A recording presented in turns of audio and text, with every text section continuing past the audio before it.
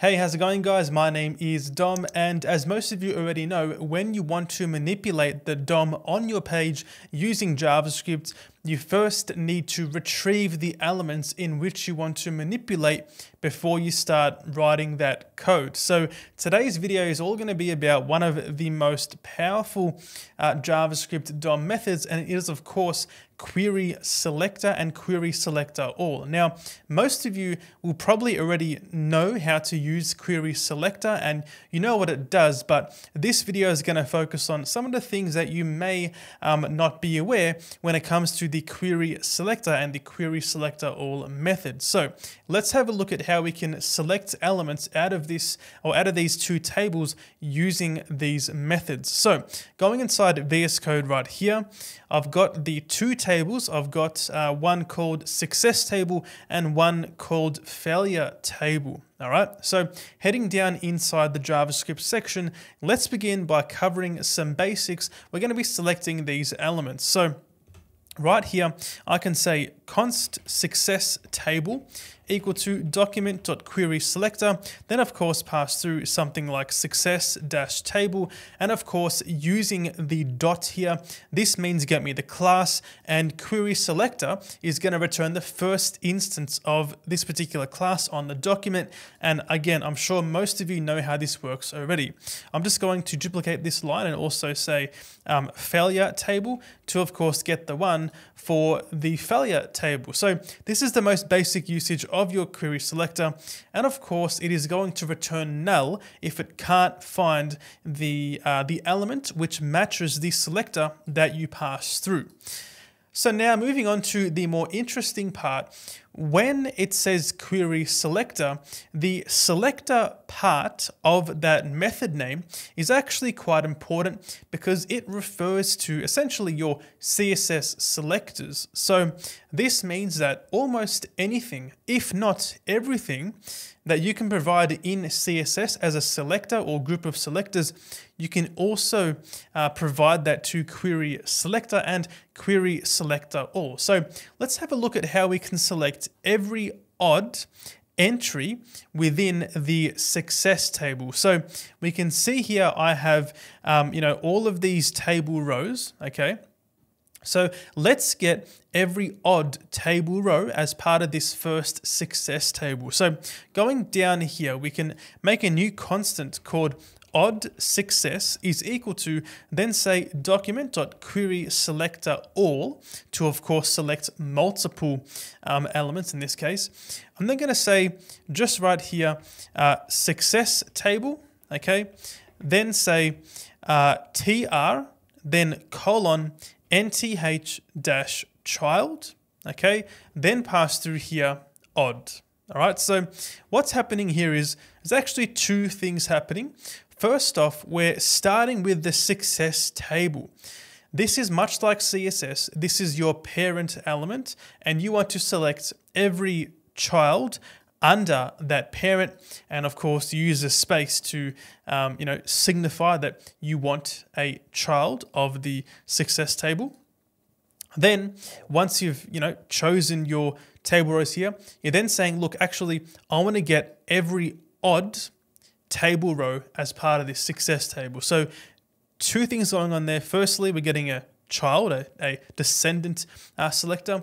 We're also of course getting every odd one. So now if I was to console.log what the odd success is, okay, I'll save this, go back in the browser here. We can see we get two elements back. Expanding it, we get the first table row. That is of course the number one in the list of rows.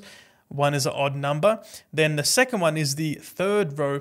Of course, 3 is also an odd number. So we can see there that essentially all I'm trying to say is you can pass in your standard CSS selectors. This includes your pseudo classes and your any descendant selectors and things like that. And it's all going to work perfectly fine.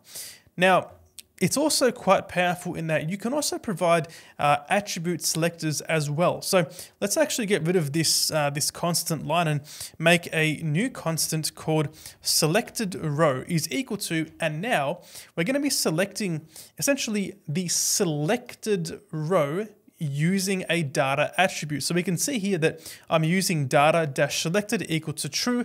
And this is just put in here as an example.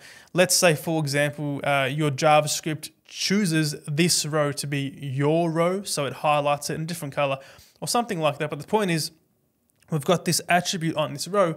We can select that using the query selector method. So hopping right down here, we can say selected row is equal to document.querySelector. Then say here, I want to select the table row. Then using square brackets here, okay, you want to say data-selected. So this right here is going to select the table row with the data-selected attribute on it. You can also get more specific. You can say is equal to true and actually test against the value as well. So I might do that right now. So going back up here, we can say, of course, I've got data selected equal to true. So we should see this row come back in the console. If I console.log the selected row, I'll save this, go back in the browser here, and we do in fact get that row be selected using that method. So this also applies to CSS as well. You can use the square bracket notation like this to select an attribute. But yeah, look, like I said, with this data-selected, it's likely that your JavaScript code is manipulating, data attributes and things of that nature. So it might come in handy there. And just quickly too, this also applies for standard attributes. So for example, you can select every anchor tag with an href. You can just type href inside here, and it's also going to work. So it not only applies to data attributes, but also standard attributes. Cool. Moving on now to the last part of this video, and that is going to be the fact that the query selector and query selector all methods can be called on individual elements themselves and not just the document. And this here I find comes in handy quite often because you might have multiple different instances of a element on the page or a parent element on the page, and you want to, of course, restrict your selection to that scope of that element. So a perfect use case would be this right here, where we've got two tables on the page, and I only want the rows that are part of the success table. So let's hop down here. We saw it earlier by using the success table, then space, then row. You can do that as well, but this here is definitely safer in the in that you're specifying which is your parent element. So let's hop right up here. I'm just gonna say here, I'll say const success rows equal to success table dot query selector all. So we can see here, I'm now calling this on the success table explicitly, whereas previously it was on the document. So now I'm going to say here, let me select every single TR or table row as part of the success table. If I was to log this one out here, I'll save it, go back in the browser and refresh. Or we can see here, we have all of the table rows being logged out. So we're restricting it to the scope of that success table. Now, real quickly, I want to change this to be document just to further demonstrate that if you call it on document, you just change one thing here and, now you get all 7 back. So that's that's what's powerful about calling it on there. You're guaranteeing you're only going to get the items inside that particular scope/parent element. Cool, so that is all for this video. I hope you guys enjoyed that one and you learned something. If you did, make sure to drop a like and subscribe to the channel, and I'll see you in the next video.